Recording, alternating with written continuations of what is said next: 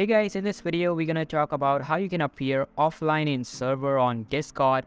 But before we begin, make sure to hit that subscribe button down below. It really helps me out.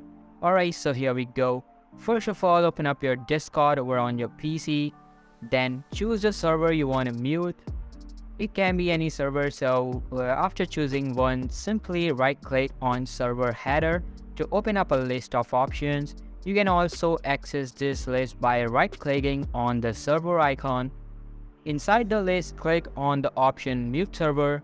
It will ask for the duration you want to mute the server for.